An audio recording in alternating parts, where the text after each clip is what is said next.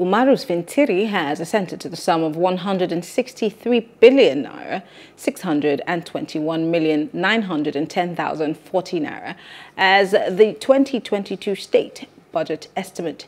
In a remark shortly after signing the appropriation bill into law, the governor thanked the Adamawa State House of Assembly.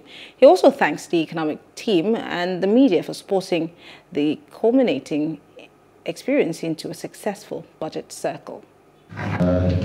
To run the services of the state for the year 2022, and to also thank the Honorable House for this speedy passage, for the collaboration and synergy that have been existing between the executive and the legislature for the good people of Adamawa State, and to also thank my economic team who have not been resting and finding it easy, working day and night to see that these documents are put together.